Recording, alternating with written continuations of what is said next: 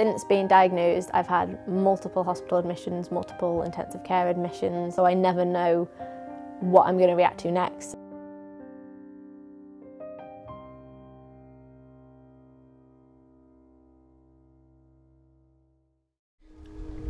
Watch. Give your paw. Good boy. Other paw. Good boy. Touch. I think quite a lot of people don't see me as disabled, and that can be quite frustrating when I need adaptations, because I get that, oh, you don't look sick or you don't look disabled, because they can't see if I'm in pain, they can't see my organs swelling internally, things like that. So that can be quite frustrating because I almost have to validate my disability, which I don't feel anybody should have to do. Towards the end of 2012, I started getting allergic reactions to fruit. So when I ate an apple, my lips would blister a little bit and feel a bit itchy. First it was apples, then it was strawberries, then it was tomatoes. So I went to see my doctor and was sent to an allergist, and they said it was oral allergy syndrome and to carry an EpiPen just in case, because there's an ever so slight risk of a huge reaction. And then about 6 months after that, I was just out one day with friends at an event. I hadn't eaten anything new, I hadn't drunk anything new, and I suddenly felt really unwell. The next thing I know, I'm being injected with things, and they're putting oxygen masks on my face, and then I lost consciousness. And they told me I'd had a life-threatening anaphylactic reaction. They said it was probably a fluke thing, this sometimes happens. Don't worry about it too much, you've got EpiPens if you do, but it's unlikely it'll happen again. Since my very first anaphylactic reaction, I've used over 250 EpiPens. After years of suffering from continuous allergic reactions, 22-year-old Natasha was finally diagnosed with Mast Cell Activation Syndrome. The cells in my body called mast cells are responsible for releasing things such as histamines. My body, the cells react inappropriately, so if there is an attack, it releases chemicals, but it releases too many, or sometimes it releases chemicals when there's no trigger at all, so I have completely spontaneous reactions. Reactions can vary. They can be anything from just feeling under the weather, itchy, very tired, or they can be life-threatening, like tongue and throat swelling. I have pictures from reactions because I don't really remember them very well, so it helps piece things together for me. So this was my very first intensive care admission in 2014, when I'd ended up being transferred to ICU for the first time. And it seems really strange looking at myself with hair now, because I'm so used to not having hair.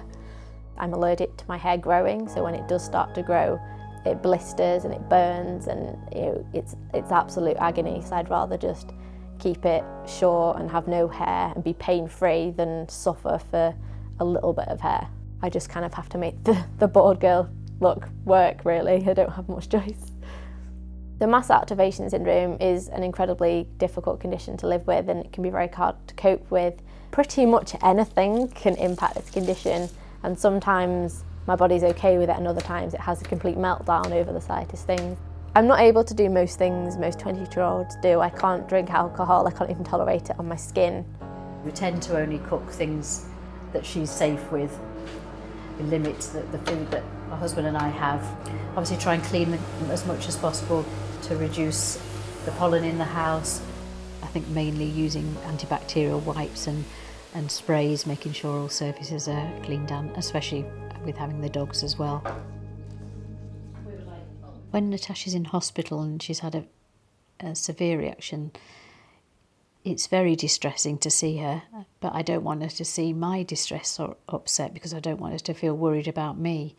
You want to walk away and not experience it, but obviously you have to stay. It is distressing. Despite her daily battles with her allergies, this has not stopped Natasha from pursuing her passion for gymnastics. I've done gymnastics since the age of 8, just recreationally, and when I developed this condition I wasn't able to keep up with mainstream gymnastics.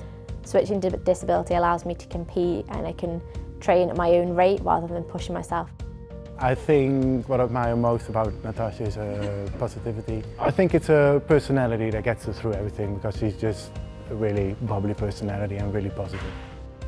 In the gym there are quite a lot of barriers, because other girls wear aerosol body sprays and there's chalk and there can be dust around. When I exercise, because of the way the mast cells affect my brain, I lose the feeling from my elbows down and my knees down. So when I'm stood on the beam I can't feel where my feet are, I can only look at the beam to know where they are. But I'm quite persistent and I'm quite stubborn, and I love gymnastics so much, and I think because I have that passion, that's what gets me through the tough days, to then be able to go out and compete and show people that, you know, disabled people can actually do things.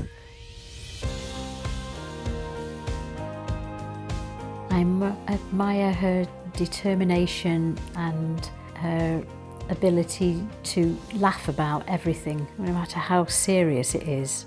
I really don't know where she gets her strength from, but I think she likes to inspire people if she can, to say to them, you can achieve things if you try. These are the British medals, and then when I get a gold I also get a trophy. That's the UK #1 trophy, which I've won for the last 3 years. And this is my Pride of Sport trophy. In 2015 I was named the Disabled Sportsperson of the Year, which just feels amazing to be recognised as a disabled athlete nationally, not just locally. I've always supported Tasha doing her gymnastics because it's something she's always loved and been passionate about. People always ask me, well, how does it work if you're a gymnast that's allergic to exercise? And I think that's kind of the point. It doesn't really work, which is why it's so difficult to train and work around it, and it's a huge barrier. But, you know, with the support of my friends, family and coaches, we work through it as best as we can. I mean, I'm never going to be the world's greatest gymnast, but as long as I enjoy it and I can keep doing what I'm doing, then I'm happy.